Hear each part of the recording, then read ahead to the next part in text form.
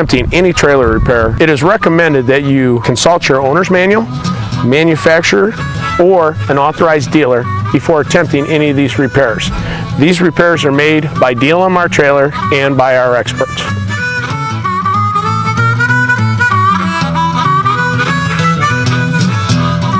What I like to do is start out with the front of the car and on the way back to the very back of your trailer.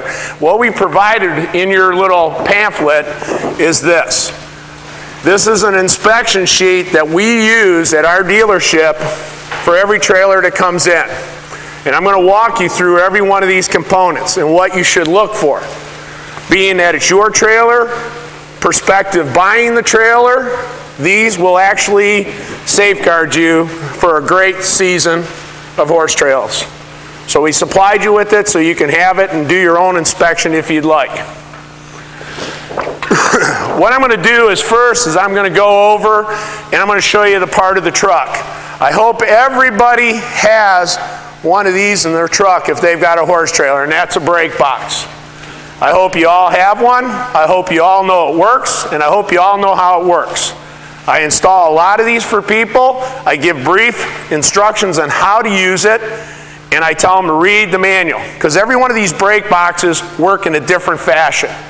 The good old boxes with the surge, you actually had to adjust it. A lot of the newer ones, it's already in there. You don't have to play for it. Doesn't matter what angle you play on it. The inertia switch will work. But make sure you read your instructions to your brake box. I don't care if you use digital, non-digital, whatever. If you do use digital or non-digital, you're still going to adjust your brakes by feel. And one of the key things you need to realize is when we get to the brake part of the trailer, I'll explain to you why it's key you adjust this properly. It will save you a ton of money. Okay, so we all got that down pat. What's beautiful about the new vehicles of today, especially Ford has always been the best truck on the market for tow friendliness. GM has followed suit. They're starting to catch up. Kind of went backwards, in my opinion, in the 2008 models and newer. Dodge, they've been pretty friendly except for the wiring of the brake box. Kind of haven't caught up yet. In most of your trucks, when you buy a truck and they tell you have a tow package with the Ford product, make sure you have the brake box lead. This is a GM brake box lead, which is no longer used anymore in 2008. What General Motors have done is supplied you these wires taped up underneath your dashboard. Find them. That's number one. Once you found them, you're going to have a red wire, and that red wire is your power lead. On your brake box, the black wire is your power lead. Ford actually does color code. GM does not. What's going to really surprise you is you're going to get that red wire and you're going to put it all together and that brake box will not work. Now you got to go underneath the hood and you got to locate the wire that goes to your outside fuse box, which is taped in your wiring harness somewhere. Don't call General Motors because they're going to tell you they don't know where it's at. Been there, done it. I found 4 different General Motors products. 3 out of the 4 were in different places. After you find that wire, you need to find another wire if you have a separate light circuit in your trailer, a power lead. If you do, you need to find the other wire. It's easier to find. Most of the time it's down by the brake booster. You got to untape it, pull it up, and hook it up. Ford, wire it, plug it. You're good to go. Some of the Fords you got to put relays in, but they give you great instructions. So that covers that. Most of them will have your 7-wire plug connector built right on your truck. It's all wired, ready to go. Take your 7-wire plug, plug it in. Some of the older trailers use a 6-wire plug. Steel, round, but it's round holes. If you have a 7-wire plug on your truck, don't cut your wiring on your truck. There's adapters. On the 6 wires, and I don't know why this is in the horse trailer industry, you have a center pin that is a hot lead, or the center pin is the brake lead. Either way, believe it or not, they make adapters for both ways. Easy way to find out if you have the right adapter, you go to a dealership or AutoZone with your trailer, Plug it in, put it in gear. If it doesn't roll, you need the other pin. You need the other adapter. That's how easy it is to figure it out. Or you can cut it off and replace it with the 7-wire pin. I recommend the 7-wire over the 6 any day. The terminals don't tend to corrode out, and you get a better connection, in my opinion. And if you lubricate these with the dielectric grease, you can buy it from a parts store. Myers Electric, if you use a lot of it, you can buy big tubes. It's very inexpensive from them. Keep these things lubricated. That will prevent you from coming and having this cut off, replacing it, and also replacing your plug on your truck. All right? So that is this part of the function that you really need to keep track of. Because a lot of people go like this and drop it in the mud and walk away. We replace literally hundreds of these things throughout the year. We actually have it in cases. That's how many we cut off and replace. So the next thing is your cord. A lot of people plug them in. They're too long. They drag on the ground. You cut through them. We get them here. There's black tape all over it, or they're just worn out, and we've got to fix them. I always take one of these. And you have it on most of your trailers.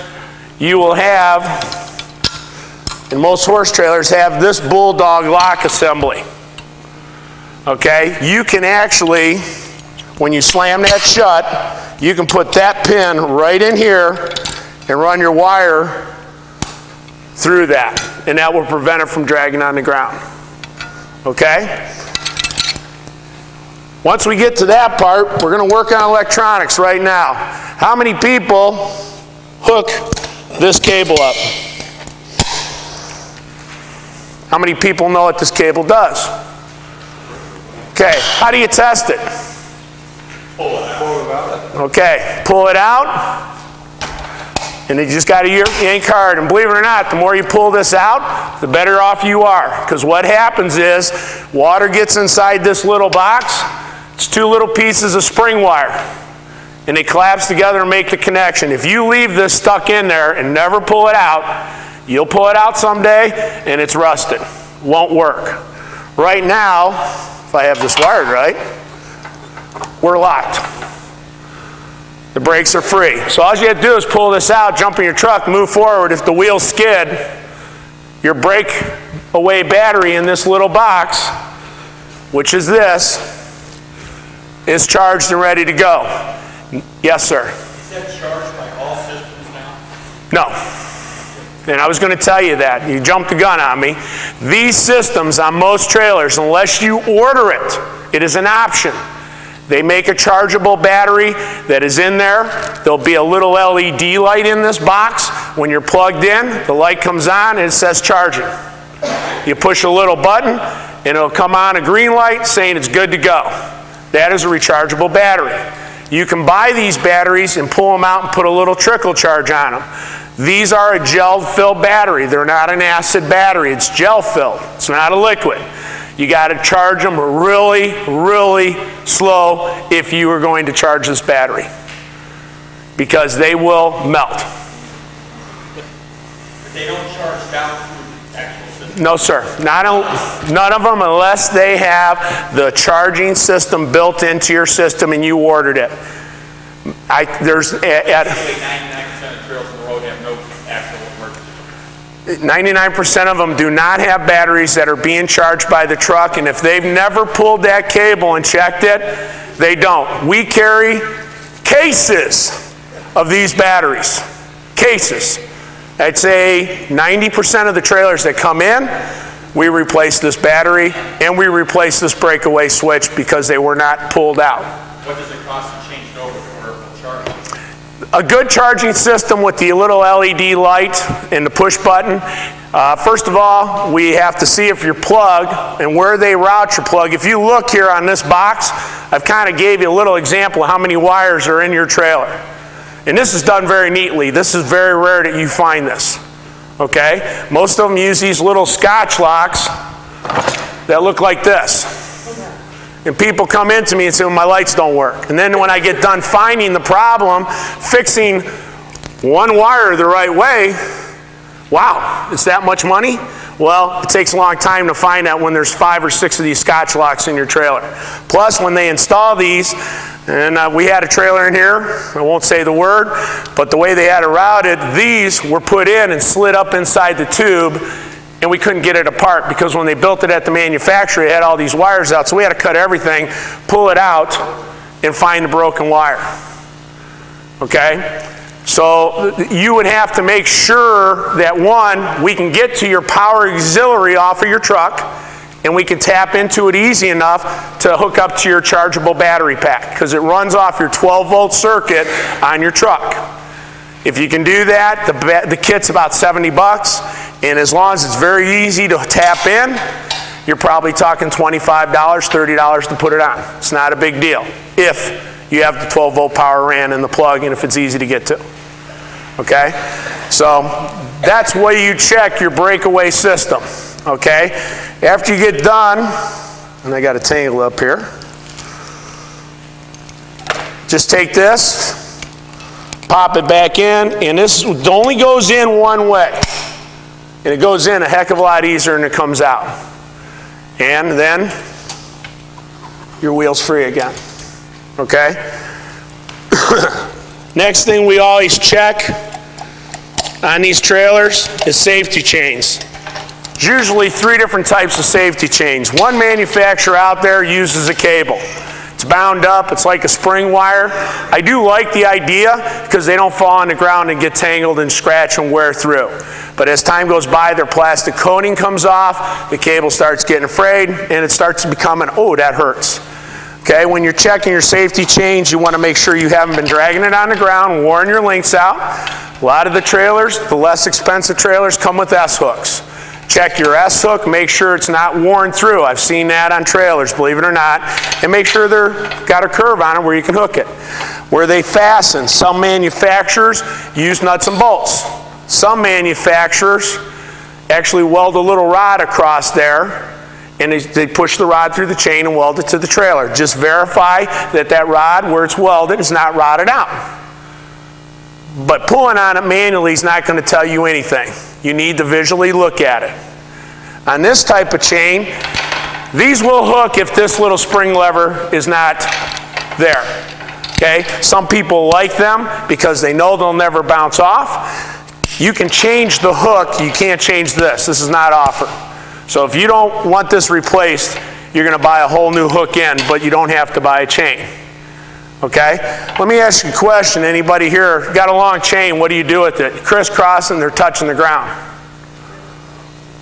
Nope, you got to crisscross, and after you crisscross, that chain's still rubbing on the ground. What do?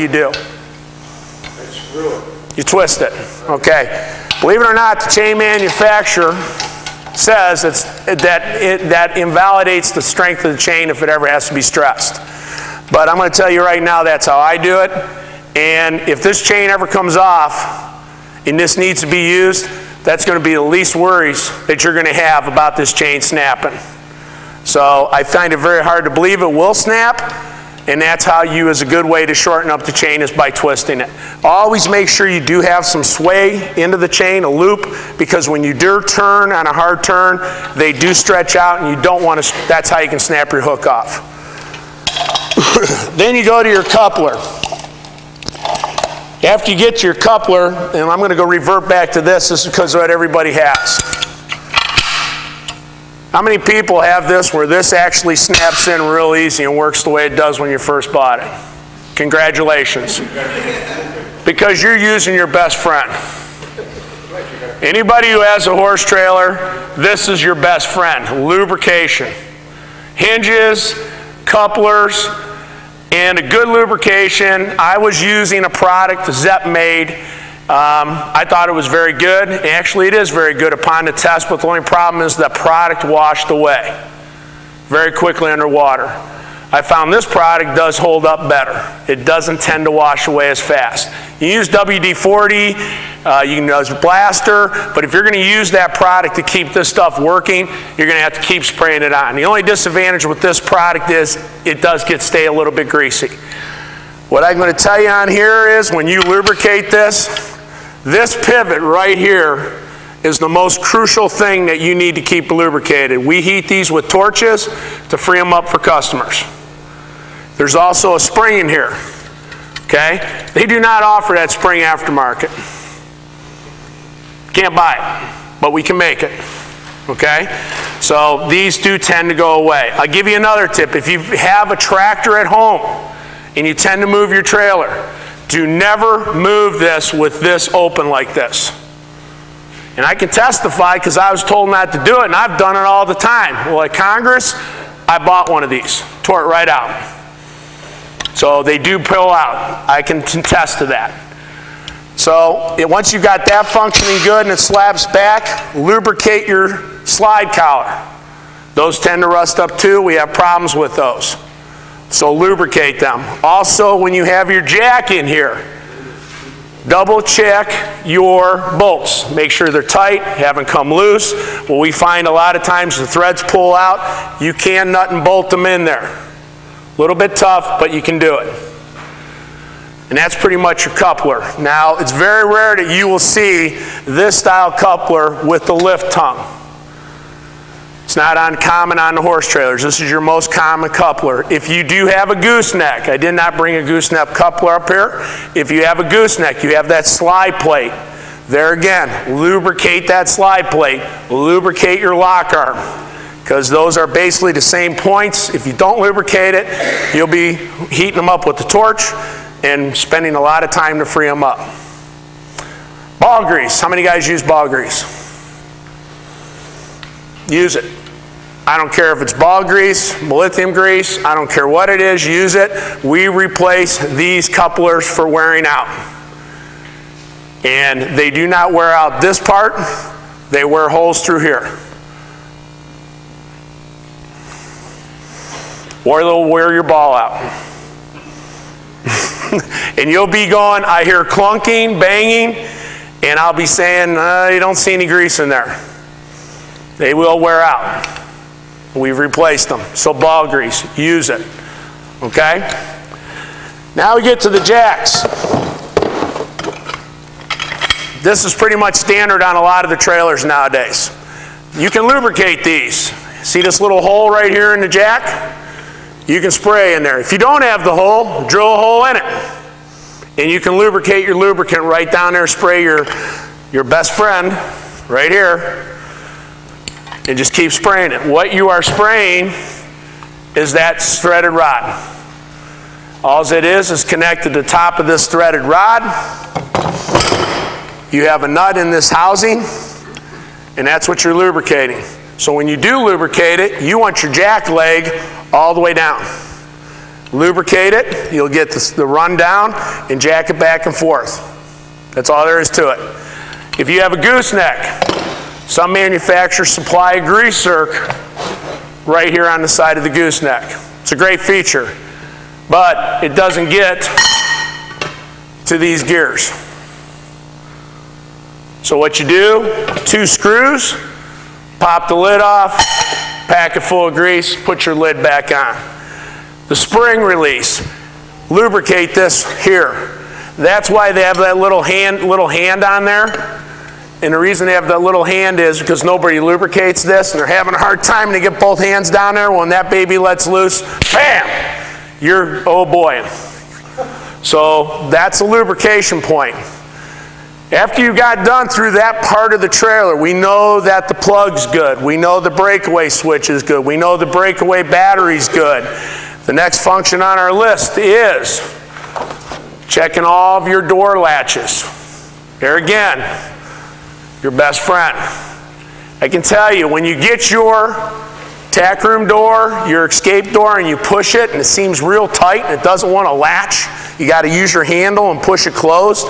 If you take your lube and lube your latch pin in your door and lubricate it, you'll be surprised on how easy your door closes.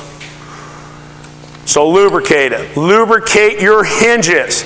Some of these manufacturers, Texas is one, I can name other manufacturers out there, use an aluminum hinge with the steel rod through it. In our conditions, it's not a good idea. Lubricate it. Manufacturers are right now getting rid of their aluminum hinges that are welded onto the trailer. Yes, ma'am. That gentleman right there is the Schaefer salesman, and he's got some right here for you if you'd like some. But I get it from Schaefer. And I got to be honest with you, this was 2 weeks ago that I tested this product and I started using it. It blew my ZEP 2000 away. So if you've got a trailer here recently, this product's on your trailer now. So lubricate those hinges, because those aluminum hinges, you're not going to heat them up. You're not going to break them free with the torch. The only thing is you got to air hammer those pins out. You got to hone them. You got to replace them with pins, and it's a booger of a job. So this stuff is your best friend. I'm telling you, live or die. Keep it in your trailer. Sitting around, waiting for somebody to come back or whatever, pull this out and just go to town. Yes, it does make your white siding a little bit icky, but if you wipe it off, it doesn't do too bad. Okay, after you lubricate all your hinges and that, what's next on my list here? We checked our trailer plug, trailer lights. How many people check their trailer lights for turn signals and turn the light turn signal on, walk back and check, turn the left one, walk? Don't do that no more. It's good exercise, but you don't need to do that. Reach inside your truck, hit your hazard switch, walk back. If both of those lights are flashing, your turn signals are going to work, and your brake lights. That's all you got to do. Unless you want to exercise, like me, I kind of walk back and forth sometimes, depending on my wife. After you do that, turn on your running lights and check all your running lights. Light failure on trailers, I don't care if it's a horse trailer, any type of trailer, 90% of the time it's a faulty ground. It's very rare that you will be buying a bulb. Your best friend with the horse trailer is your test light. If you've got power, but you cannot get that test light to light off of that ground circuit on your little receptacle on your trailer, you got a bad ground. And that's most of our repairs. We sell very little light bulbs here. Got a bunch of them, but we sell very little of them. And unfortunately, there are tons of different light bulbs for these trailers. And I give you an example. We just ran into a product. It was an LED light. We buy direct from 3 manufacturers. Not one of the manufacturers knew the light. Turned out that trailer manufacturer had that light specifically made by a company out of China. And the only place you're going to get that light is from that manufacturer. The light cost me $6.95 and $8 in shipping for one light. So double check your grounds before you purchase a light. Most of the time, that's what you'll find. If you do not have power, Scotch locks. I'd say right now, probably 23% of the horse trailer manufacturers out there are still using this. Around here, this is the kiss of death, especially if you are a winter time user. This will kill you. So after you find out it's not a bulb, it's hunt and find. It takes a while to do. Okay, we've checked all of our lights. All of our lights are working good. Now we're going to go to electric brakes. I've already explained to you on your breakaway switch, your brake box. How many people know how electric brakes work? Got 2, 3, 4. Magnets. That's it. It's magnets. You got a positive and you have a negative wire. You don't have to be a rocket scientist. The wires that come out of the back of the brake box for this magnet out of the back of your backing plate is the same color wire. There's not a positive, there's not a negative. So you can hook them up either way. It will still work the same function. What you're going to do is you're going to polarize this magnet. It's going to get polarity. And I'll give you an example. Who wants to be my test person? How about you? Okay, what do I got to do? You're going to be on camera, so you got to smile. Okay. Okay? What I want you to do is just stand over here and take this, and I want you to hold this right like that. Okay. About that far away. All right. Okay? Well, don't believe them, okay? Oops, I better plug it in.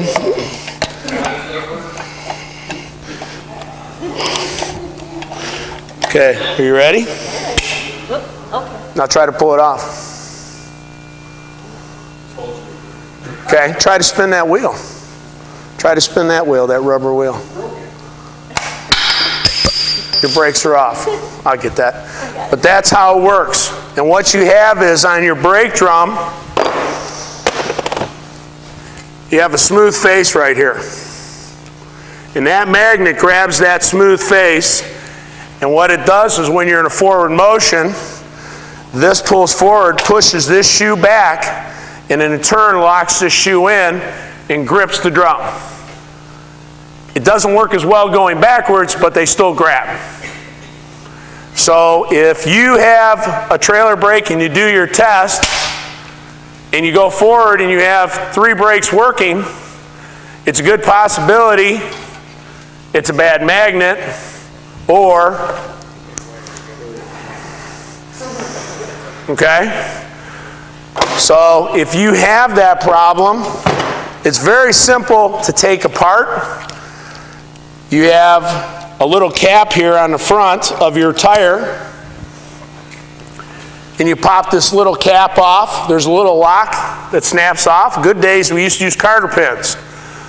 There's 3 different ways they hold these lock nuts on these wheels nowadays. Carter pin, which is very rare anymore.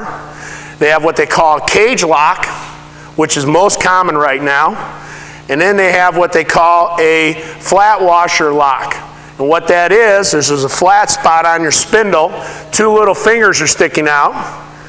And when you tighten the nut, you bend the finger over in the castle nut, and that locks it in place.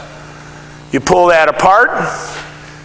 You can take this magnet off by undoing the clip, cut the wires, and put it in. I'm going to tell you, one of the biggest failures we see on brakes is not the magnet. The biggest failure we see is the pad coming off of the steel plate. The reason why is it's not like an automotive brake. It is not riveted, it is bonded. And how many people use their brakes to stop the truck? Boom! Every time they stop. That will tear this right off. This is our biggest failure on brakes, is losing the lining. Our second failure on brakes is the magnet wearing out, because this magnet constantly runs on the face of that drum. Never pulls away. It's spring-loaded. And it's always running on that face. It does wear out as time goes by. That's a magnet failure. The other failure we have with brakes is this. I'm going to bring this out every time I talk wiring. And the reason why is I hate it. It's the worst thing they've ever came out with. I've been in the automotive industry, born and raised. Don't own my own auto service for now of 23 years. In the automotive industry, you don't see this. Okay? When it comes to wiring your truck, if you have a gooseneck and someone wants to put a plug in the back of the bed of your truck, some manufacturers, GM especially, does offer what they call a camper package and supplies the wires. Other manufacturers don't. What you want to do is right at the back of your 7-wire plug in the bumper of your truck, you put this in. It's a T-connector. Unplug, plug in, everything's barrel tight. This runs into the bed of your truck, it plugs in. None of these. And that dielectric grease I told you about, that's your best friend, fill these plugs in. And that's the way you eliminate wiring problems, yes. The box for the plugs, I have to replace them every spring. I don't go anywhere in the winter. Dielectric grease. And the problem is with your plug, you do pack it. I already built in a converter as a result. I didn't want to do it again, so that $10 part is still worth not replacing a $40 converter. Right.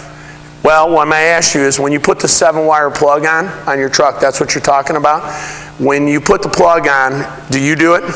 Does your husband pack the backside full of dielectric grease before he puts the wires back into the plug. Because if you don't, it's going to rot out from the back. And then what you do is if you ever get one of our plugs that we install on your truck and think you're going to cut it apart, you will say, Jesus, these guys love silicone. Because what we do is when we have that plug, and what she's talking about is when you replace your truck plug, on the newer trucks, they have this plug, and it's simple. You undo the 4 screws, the plug comes off, you unsnap this, and snap in a new one. You don't have to cut the wires and run them into this plug. If you look at the back of these plugs, excuse me, if you look at the back of these plugs, they're wide open. They give you this little rubber thing, and you clamp it down. Well, it's not going to work. It doesn't work. What you have to do is pack that full of grease, put it together, take a caulking gun of silicone. With that white piece, we throw it out. We take silicone and we actually pump it until it starts oozing out in between the wires and everything. Then the screws that hold in the plug into the receptacle, silicone those. Then black tape it. Then silicone it and black tape it. That's why you're rotting out. It's coming from the back side. And you got to prevent that. And then pack your plug. And it should last. That's what he needs to do to solve that problem. And I guarantee it'll work. All right? We just went through that scenario once, but I didn't repack and use. What she's talking about, some of these vehicles out on the market have a stoplight in the back and have an amber turn signal light. And the module she's talking about is trailers only have one bulb that does both functions. So if you buy a vehicle and it's not pre-wired by the manufacturer and you have that light system, you have to put a logic module in. The logic modules are designed for your basic utility trailers, not all your marker lights that you have on horse trailers. You must buy a heavy-duty module. That's why they burn out too. And when you put those in, that takes your right turn and your stoplight from the right side to that box, and it reduces it down to a 1-filament bulb. They're around $36 for the standard one. A heavy-duty one's about $75. And you have to free wire those in using, not these, shrink tube. Okay, and most of these guys know it. What a shrink tube is, a piece of plastic slides over the wire, you heat it with the torch, it shrinks down and actually bonds to the original housing. That's the way you fix these trailers. Anytime you got electrical, shrink tube fit them, and you won't have your problem again. So that's a good thing, and that's what you need to do, and that should solve your problem. So once we've got the brakes checked, we've checked the bearings, you pop out your bearings, you wash them, spin them in your hand. A lot of people, when they check a bearing, they take it and spin it and says, oh, it feels fine. The way you check a bearing, excuse me, on a trailer, is you take your 2 fingers, put the bearing, the tapered edge away from your hand, onto your fingers, and grab 2 fingers on the outer cage and push it when it's clean and there's no grease. And if it doesn't click, click, click and feel bindy, it's usually a good bearing. Look at the bearing itself, see if there's any pits. If there's pits, pitch it, get yourself a new bearing and a race. The race actually is a hardened steel piece that pounds inside this drum. Another thing that a lot of trailers have, it's good, but it's bad. On this trailer here, if you look, this little cap comes off of your axle. Inside there's a little grease zerk. That is so you can pump grease into your bearings to keep them lubricated, which is good. But if you read Dexter's manual that you should get when you bought your trailer, 1 shot. No more than that. You're done. The reason why is grease turns into oil. When you're driving down the road, it heats up and it turns into a liquid. If you overfill, and this is a good example because this one's way over full. If you overfill this hole and it liquefies, it has to go somewhere. What it tends to do is right here, if you look, you'll see the seal has grease on it. Well, it started shooting out the back of this drum. What happens then, it coats these brakes with grease. And guess what? Those brakes work really good. They work too good. You can't adjust them down, because once these brake shoes are coated with grease, I don't care how you clean them, it's impermeated into it, you are never going to save those shoes again. And you will have a grabby brake every time. So do not overfill these. We got the brakes checked. Next thing, we checked the wheel bearings. Tires. Tell you what, big issue with tires. I called Goodyear last week, talked to a gentleman at Goodyear about ST tires versus light truck tires. I was actually very surprised they didn't know much about them. And this is Goodyear. The Goodyear Marathon ST, which is the trailer tire out there. In talking with the gentleman, he had basically stated light truck tires are good. They're actually better than a trailer tire. In the conversations with them, being I'm in the automotive industry, a lot of you guys have changed your tires. You get in there, you got a big gap all the way around that tire. You could wrap your arms around there and hug that tire when it's on your truck. Try to do that on a horse trailer. You're not going to do it. We got into talking about heat factor, how the tires heat up. How do they dissipate the heat? There's not a lot of air moving around these trailers, especially if you have an 8 wide. He said, you know, you're right. Good possibility if you have a light truck tire, being it's a thicker and heavier tire, it's going to retain the heat. It's probably going to blow. Said, so what do we do now? He got into talking. Turned out that NASCAR and their big race semi-trailers, they're having a big time heating problem and blowing tires. Goodyear custom built them tires in a commercial line for their NASCAR trailers, because they were heating up and blowing out, and they found out it was heat. His recommendation was manufacturer's recommendation on tires. That was his answer. I'm a firm believer in the ST tire. It's a tracking tire, and he agreed with that. I asked him, is it a tracking tire? He said, oh yeah, it's definitely a tracking tire. So I said, shouldn't it pull better? Well, we got into the belts. And he there again said that the truck tire should pull just as good. If you really want to get a good tire, jump into your commercial line tire, but they don't make it in the sizes of standard horse trailer tires. So pretty much put on and see how they wear is basically what it all boiled down to. I was lucky enough that we just got in the mail today, and I can make copies for you, a little diagram on Goodyear tires. And in here it's telling you what to do with your tires. Pretty much what we discussed on the phone. Stick with what the manufacturer put on and what your tire sticker recommends. If you're having problems, either try a light truck tire, or if you have a light truck tire, try to move to an ST tire. ST tires are inherently less expensive. It's my opinion that ones we sell, we are not having problems with them, and a lot of it has to do with inflation. Underinflated tires will heat up faster and blow. Overinflated tires will wear out faster because you're running on the center part of the tire.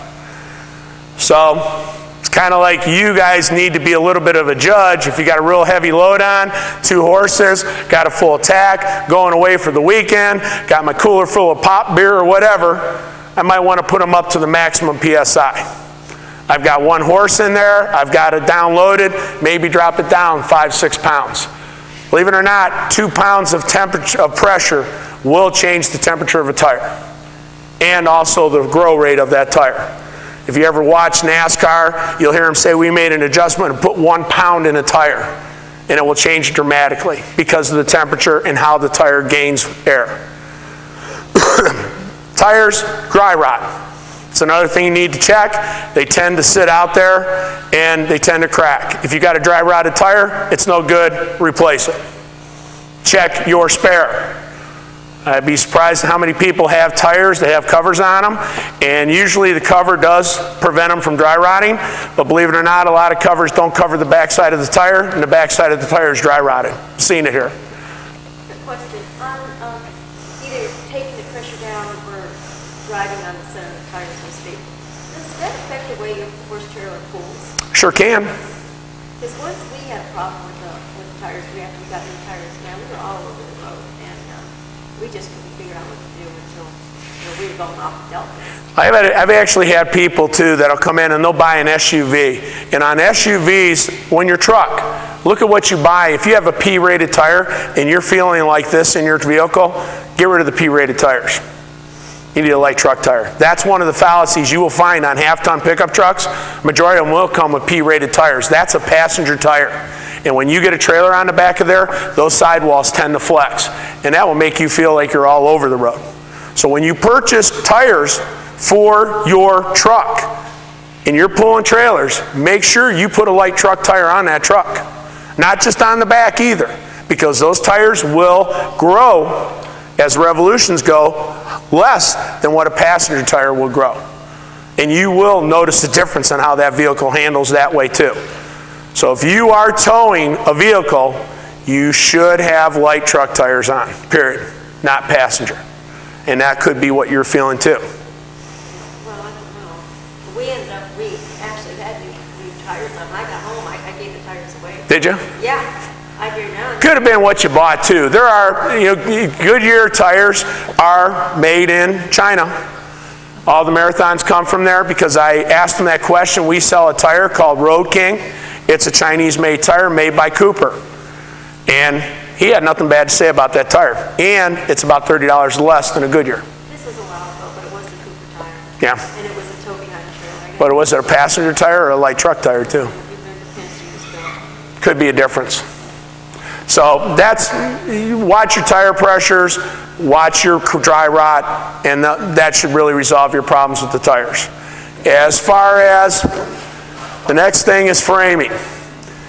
I've got on there check frames.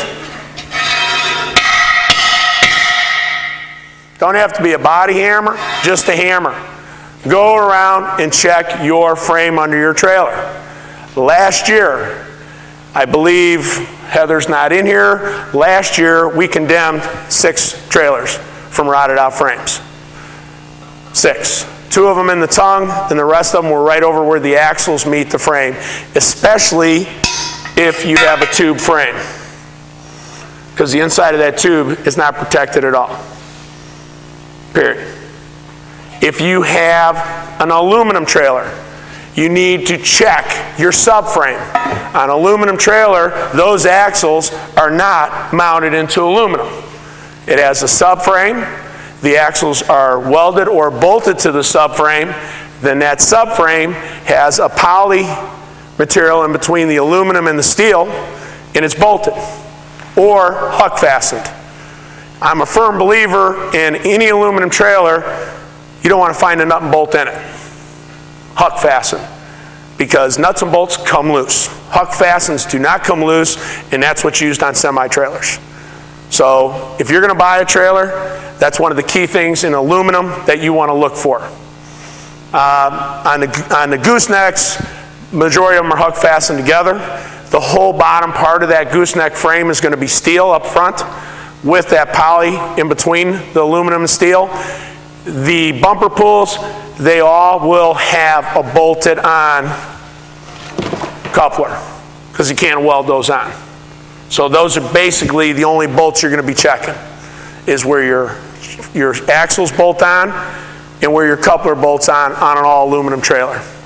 But there's a fancy word out there, and it is called oxidization. It's the same thing as rust.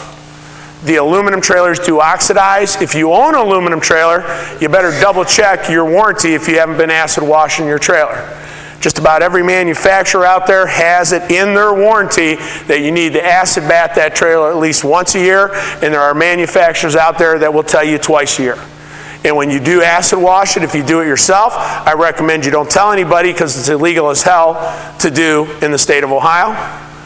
And secondly, save your receipts from your acid wash. If you do not have your receipts from your acid wash and you have a failure on your frame from oxidization, they're not going to warranty it. Steel frames, this is from one horse trailer.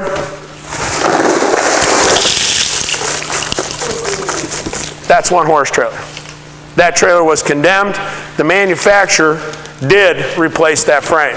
This manufacturer, we have had 16 frame failures. 7 of the 16 were warranted by the manufacturer. The rest of them, they were out of luck. And we're not talking inexpensive trailers, we're talking trailers that were in the excess of $15,000 to $16,000. Yes. That trailer, 2000. And this was found 4 years ago. I've got a trailer out in the back. Anybody's more than welcome to stop by here anytime they want. We still have it. It's made by a manufacturer that has a good name. I was a dealer for them. I blame the storage on this trailer. Anybody who stores a trailer, if you don't store it on pavement, if you're storing it on gravel, I highly recommend you put plastic down there, prevent that vapor from coming up. Keep the grass down low around that trailer, because once that grass grows up, everybody in here has moved something that's been sitting on the grass forever. Big mud hole. That stuff just sits there and just eats your trailer away. So if you're keeping your trailer at your home, you can do it. If you're keeping it at a stable, hey, double check where you're parking it, because it will become an issue and you will end up like that. Trust me, as a repair facility, we don't want to tell people, we feel sick when you got to call somebody and say, we got a problem, I can't fix your trailer. The gentleman with the trailer that I have back there, at the time I was a dealer for that manufacturer. It's a good product. And the gentleman, I explained to him, how did you store the trailer? It wasn't his fault, it was the product's fault. But I've only seen 2 in the 9 years I've been here of that product failing. So I'd have to believe it's more of the way he stored the trailer. So it's real critical on how you store your trailer. Is it stored over dirt? It was stored in a field. And when the trailer was brought here by a tow truck because the brakes were locked, it was a mud hole. It was dragged onto the truck. And when we got here, we condemned it, and I've had the trailer, and we finally got the certificate of origin just this fall. And we're going to scrap it this spring. How long did it sit? He had it sitting in his yard for 2 years. Exactly. So, are there any questions? Oh, one more thing. I forgot one more thing, and I apologize. The floor. There we go. You don't need a pointed hammer. Everybody pretty much knows what good wood sounds like. But if you get a floor and you hit it, and this hammer goes in and sticks in, you got a rotted floor. If a chunk comes off, you've got a rotted floor. Yes? On the trailer brakes, it used to be, maybe I'm wrong, but the override switch On the box? used to go past what your settings were. Not anymore. Does anybody, in other words, you set your trailer brakes so they don't bind and lock up, correct? You do. Okay, so you're cruising down the road, somebody pulls in front, and you want a little more. In other words, I don't care if my horse's head hits the front of that trailer, I would like a little more brake action than I had dialed in. I can no longer hit that with the override, correct? Correct. It does not go to full load. So in other words, why do they have it?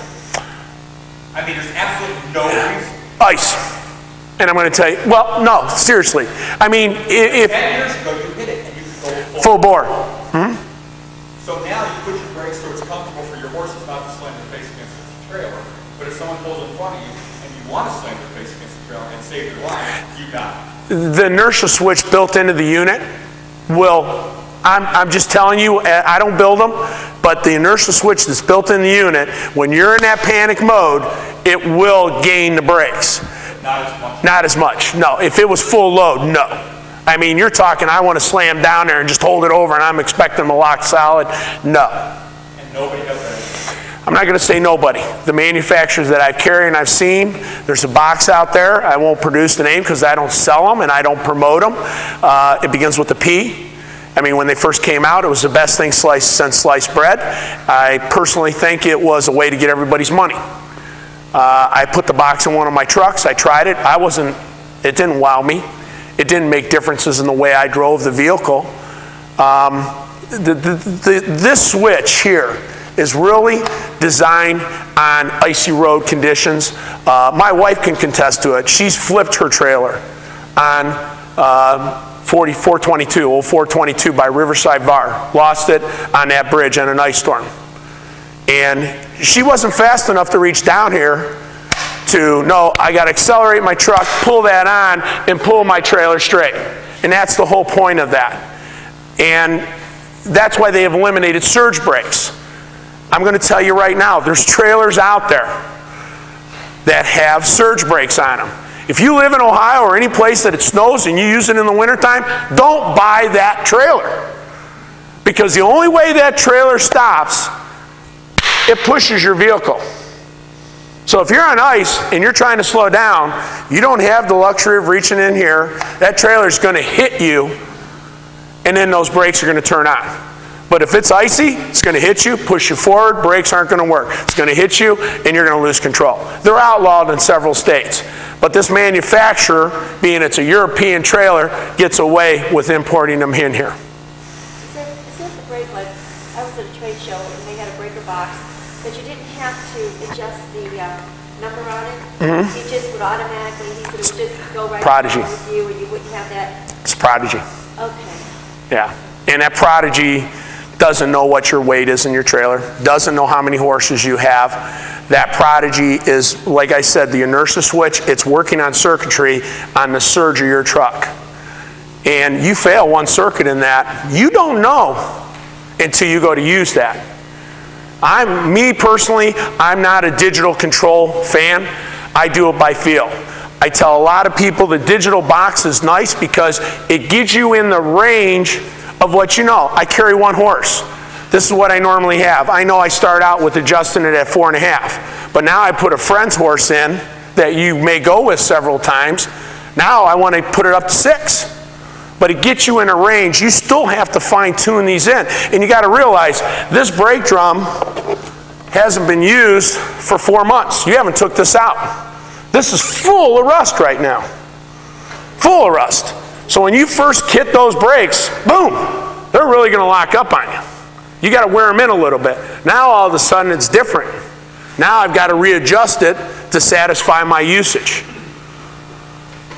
So, you know, when you first start out this year, you're going to probably have to play with the brakes a little bit before you get them to work into what they want. And that's like if we have a real damp summer, a lot of rain, you're going to notice your brakes are acting really weird because they rust very quickly. I use my trailer like 12 months out of the year for the other season to go out, you know. You need to get him underneath there and start banging away. I mean, when you go to buy a used trailer, it's funny. I've gone to look at trailers for people, and I pull this out. Not a ball peen hammer, and the people just go like this. What are you going to do? First thing I do is get on my back, and I'm right at those axles. That seems where they want to rot out the most, or at the very back of the trailer, because people do not lift their mats and don't hose out the urine. And that urine is acid. So I go to the back. These people are like, what are you doing? And then when it goes, this trailer's no good. So pull that hammer out. Don't be shy. You're spending money. We had our trailer undercoated. I don't know if Undercoating. That's what it does. I mean, the manufacturers now are using Rhino liner. That's one of the biggest. There's another name, Tough Coat. I've got a trailer manufacturer out there right now that I'm selling, a steel line. It's powder coated painted. It's durable. Yes, I give you that. But when they take this piece of steel and this piece of steel and they weld it, there's nothing in between these two pieces of steel. There's nothing there. And when I build your trailer and I Rhino liner it, didn't get in between there, it's going to rust. I mean, when I start, I've been doing horse trailer repair because when I married my wife, I was not a horse person. To this day, I'm not a horse person. I am a maintenance man. That's what I do on my farm. Okay? And when I married my wife, I all of a sudden became a real good trailer repairman because she introduced me to some friends, and the next thing I knew, this friend wanted something, and I started fixing horse trailers every weekend. That's where I got into doing this and really saw a lot of weird stuff that I'm like an automotive technician going, whoa, this is crazy, I wouldn't do it this way. But as I've been doing this throughout the years, I initially said, no, aluminum trailers are no good. I would not buy an aluminum trailer. Aluminum cracks. Aluminum doesn't bend. Well, as I've been doing this more and more for the past 10 years, I have started to become a fan of aluminum trailers. I'm not saying I'm a full fan yet, but, and you're never going to get an answer out of any of these manufacturers when you're looking at a trailer. A lot of people do not realize there's several different grades of aluminum. You're not going to see a horse trailer built out of aircraft aluminum. It's not going to happen. If you did, you wouldn't be sitting here because you'd have somebody else maintain it, haul your horses, and you'd watch somebody ride them, because that trailer would cost you a fortune. Some of these manufacturers are using byproduct aluminum that is not good aluminum. Those are the ones that we're seeing cracked. My niece Heather was here, and we had a gentleman deliver a trailer, and this guy had a whole tongue of a trailer in the bed of his truck. And I looked at it, and I go, whoa, where'd that come from? He goes, wow, we're going through New York City. Remember that guy with that tongue in the back of his truck? Going to New York City. Snapped right off. Brand new trailer, he was delivering it. Snapped right off. And I'm sad to say I was a dealer for that manufacturer 9 years ago. Glad I'm not now. So you've got to watch what you're buying. I tell you to stick with your bigger manufacturers, Elite, 4-Star, Hart, Exus, Sooner, Miley. Those older manufacturers that have been around a long time. Because they, one, have the insurance if you're going to sue them. I'm going to tell you, being in this business, we have heard, we've done Congress 2 years in a row. We have done a lot of shows last year. We've got a lot of shows this year. We hear tons of horror stories. And we do hear them about our products that we sell too. And the key thing is how that manufacturer is going to rectify your problem. And so talk to your friends. If they had a bad experience, how did it get fixed? Even if they did, the key thing is how did it get repaired?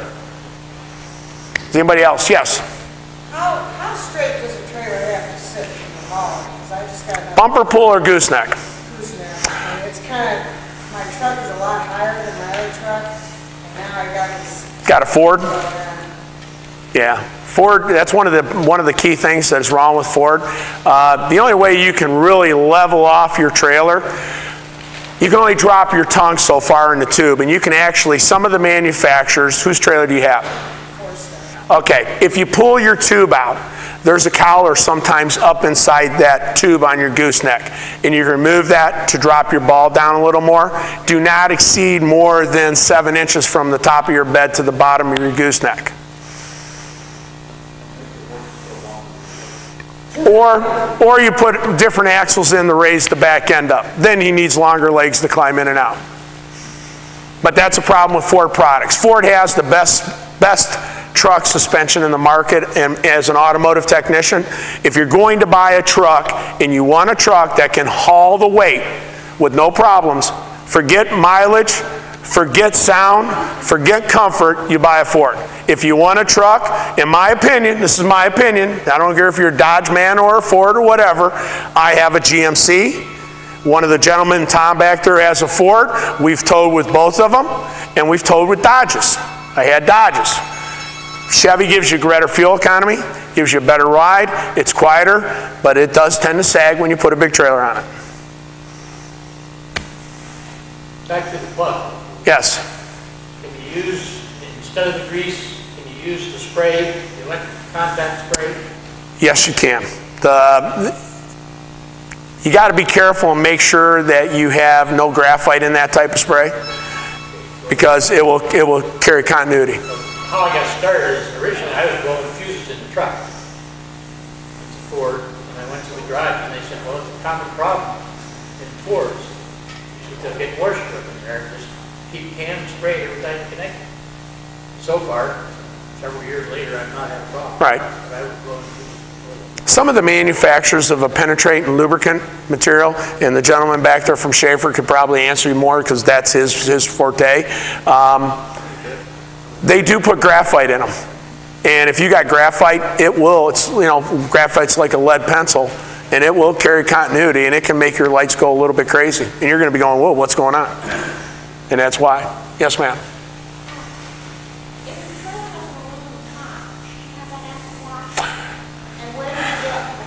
Okay.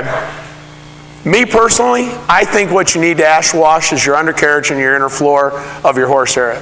I mean, if you try to acid wash the top half of that trailer and you don't go someplace and know what they're doing, you're going to be really upset when you see your white walls looking really bad. We take our trailers to Pete's Truck Stop in Geneva. That's where we have it done. He's done several of our trailers, and I have no complaints, and he's very fair in price. That's where we go. I do not acid wash here. That's one of the reasons I have that porta potty, by the way. There's a porta potty through that door, and I have too many people here to use my facility for restrooms. We do not do anything against the EPA regulations because we had to fight the EPA to get this building here. So we have several VIVs from the EPA. So we will not acid wash. It's illegal to acid wash unless you're recycling the fluid that you're using. So if you happen to have a neighbor and he,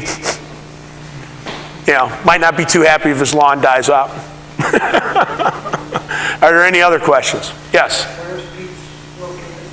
He's on the 90 at the Geneva exit. Is it Dale's? Yeah, Dale's. I'm sorry, Dale's. Yes. I'm Dale and I forget that name. Any other questions? Well, I want to say thank you, and I hope this was very informational to you. If you have any questions or want me to show you anything after this, it's fine. I did, luckily, the gentleman there from Schaefer Oil Products, when he found out I was doing this, he asked if he could come. We have tried some of his products in our diesel trucks, and with fuel economy as important as it is right now, I said, sure, more than welcome to come. He's actually got some gifts back there for you, and he'd love to show you what he's got offered. Anybody goes back there, he'll give you some type of one of his products. We have Sutton up here that he was more than gracious to say, anybody stop by, they can pick any of that product and he'll give it to you. He's also donated some gloves up here for you. And what we'd like you to do is when you do stand up, look underneath your chair. If you don't have a tag, we have some empty chairs here, and you might find a tag under a chair next to you, and you come up and pick up your number. There is one thing that we have are giving away. He didn't bring his, did he bring him in? Okay, we have a gentleman who's Nathan's Detail. He does not acid wash, but he does a great job cleaning out trailers, pressure washing them, getting rid of all the manure and stuff, and he's graciously given 3 cleanings for horse trailers too. So when you get up, look underneath your chairs. If you got a tag, if you don't have one, look at chairs next to you. And Barb, you don't apply.